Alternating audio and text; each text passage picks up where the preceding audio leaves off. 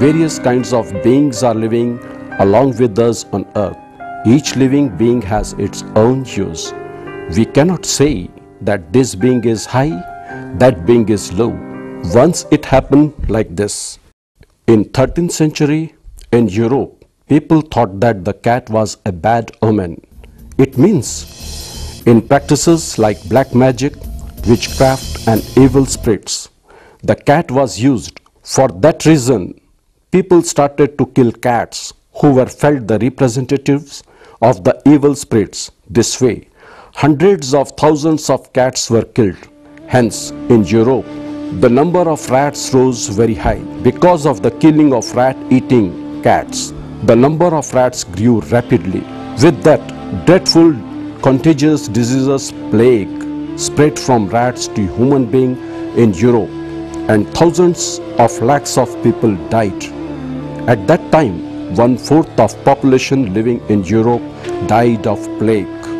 See how much loss we have got with the killing of a being, with lives of coexistence.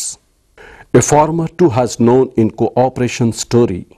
If we do not live with cooperation, coexistence, it is equal to disaster. We see it now.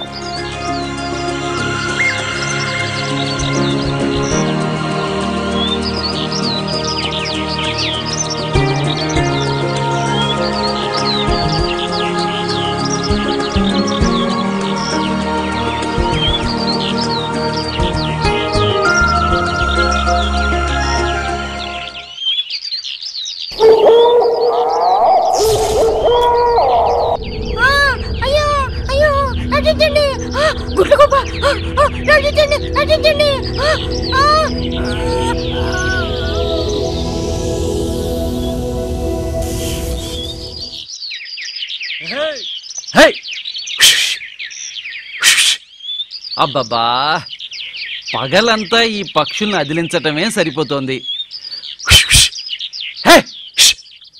రాత్రన్నా బోనుల్లో ఎలకలు పడ్డాయో లేదో.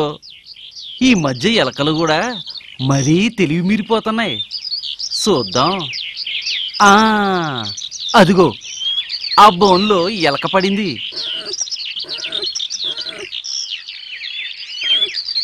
అరే, ఈ బోన్లో ఎలక పడలేదే, రొట్టె ముక్క మాత్రం తినేసింది. దీని దుంపతేగా.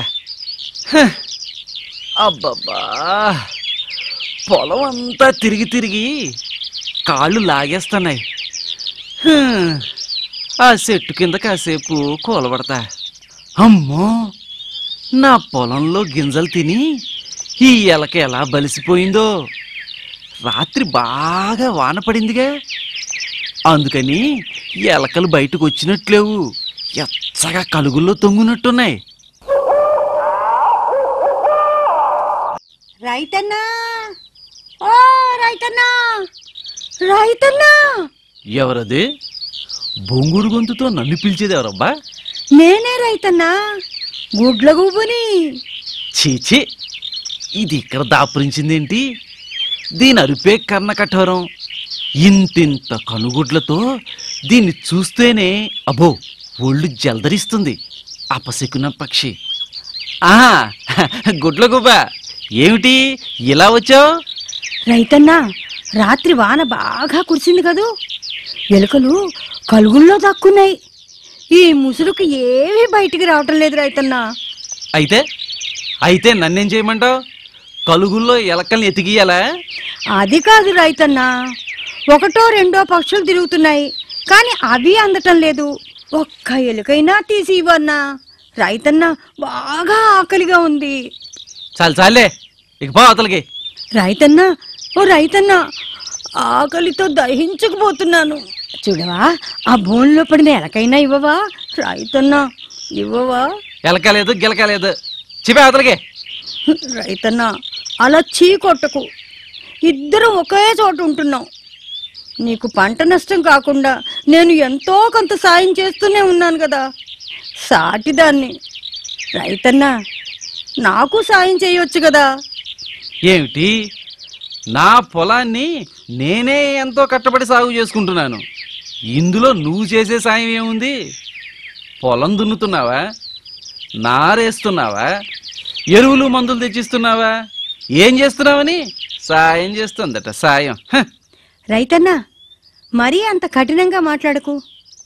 ఈ భూమి మీద బ్రతికే ప్రాణులం, ఒకరి సాయం ఒకరికి అవసరం అవుతూనే ఉంటుంది. చిచి చిబా, నీ మొహం చూస్తేనే మహాపాపం. నీ కోత కర్ణ కఠోరంగా ఉంటుంది. అపశకున పక్షి, పైకి నుంచి. ఛ! మిత్రమా, ఈరోజు ఆకలితో నీ పంచ చేరాననే కదా అలుసుగా ఉంది నా మీద. నా రూపురేఖల్ని అసహించుకుంటున్నావు కదూ. నేనే లేకపోతే నీ పని అంతే, తెలుసా? మనం ఒకరిపై ఒకరు ఆధారపడి బతికే ప్రాణులం. అది నువ్వు అర్థం చేసుకోవటం లేదు. నేను పొలంలో ధాన్యాన్ని తినే ఎలకల్ని, పురుగుల్ని, పక్షుల్ని తినేస్తాను. అవి మీ పంటను తినకుండా చేసి మీ పంటని రక్షిస్తున్నాను. అందుకే నీకు పంట దిగుబడి ఎక్కువగా వస్తోంది. మీరు సుఖంగా బ్రతుకుతున్నారు. ఇంత సాయం చేస్తున్నా నన్ను ఇంతలా అవమానించావు, ఇంత లేసి మాటలు అంటున్నావు. సరేలే, నాకు మాత్రం ఆత్మాభిమానం లేదనుకున్నావా? ఇక నీ పొలంలోకి వస్తే చచ్చినంత ఒట్టు. నాతో పాటు నా స్నేహితుల్ని, బంధువుల్ని అందరినీ తీసుకెళ్ళిపోతున్నాను. ఇక నీ తిప్పలు నీవే, నువ్వే పడాలి.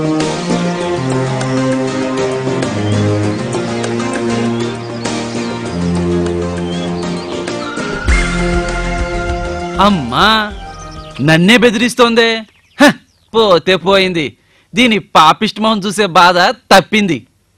ఈ రోజుతో దీని పీడ ఎరగడయింది.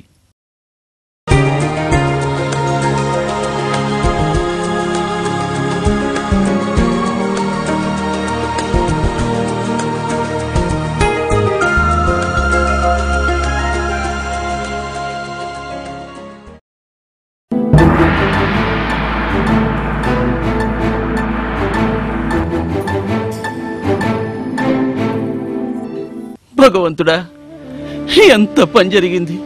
అయ్యో అయ్యో అయ్యో, నా పొలం అంతా ఎలా పాడైపోయిందో. ఎంత ఎరువు వేసినా ఈ ఏడాది పంట దిగుబడి సరిగ్గానే లేదు. ఎన్నో మందులు కూడా వాడాను కదా, అయినా కూడా ఏంటిలా అయిపోయింది.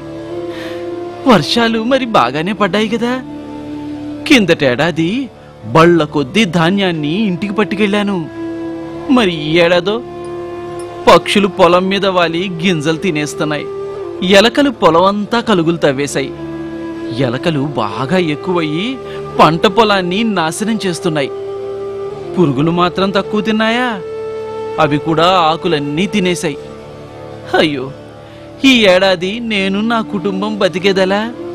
ఆ రోజు గుడ్లగూబన్న మాటల్లో సత్యం ఇప్పుడు తెలిసొచ్చింది. అనవసరంగా గుడ్లగూబని తిట్టి అవమానించాను. అందుకే నాకు తగిన శాస్తి అయింది. నా తప్పేమిటో నాకు తెలిసొచ్చింది. ఇప్పటికైనా మించిపోయింది లేదు. వెంటనే వెళ్ళి గుడ్లగూపకు క్షమాపణలు చెప్పి తిరిగి రమ్మని బతిమలాడుకుంటాను.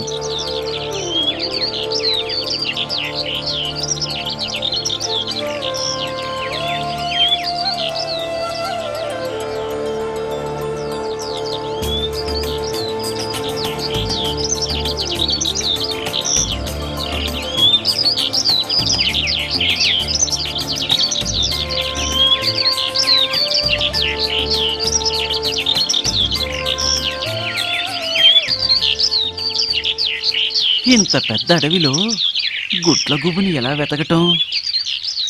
గుడ్లగూబా, ఓ గుడ్లగూబా, ఏది పలకలేదే, ఎక్కడుందో ఏమో. గుడ్లగూబా, ఓ గుడ్లగూబా, ఎక్కడున్నావు? అదిగో గుడ్లగూబ అరుపులా వినిపిస్తుంది. గుడ్లగూబా ఇక్కడే ఎక్కడో ఉంది. గుడ్లగూబా, ఓ గుడ్లగూబా, ఎక్కడున్నావు?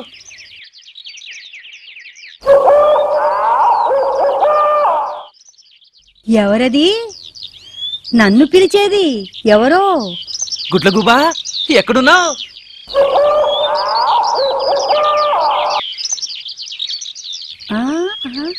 ఓహో, నువ్వా రైతన్నా?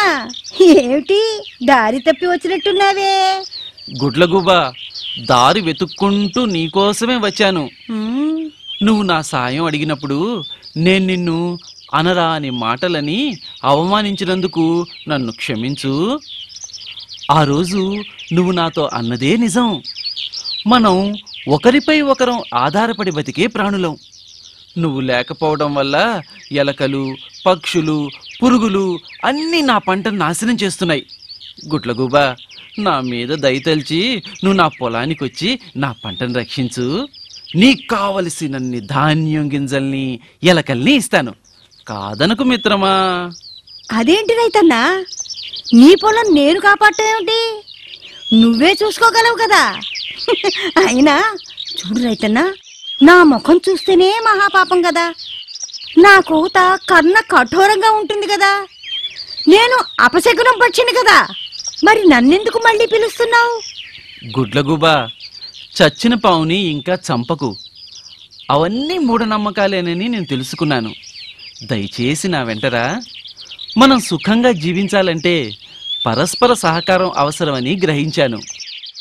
ఆ రోజు నువ్వు అన్నమాటే అక్షరాల సత్యమని కూడా తెలుసుకున్నాను. నన్ను నమ్ము గుడ్లగూబా. రైతన్నా, నువ్వు ఇప్పటికన్నా నిజం గ్రహించినందుకు నాకు చాలా ఆనందంగా ఉంది.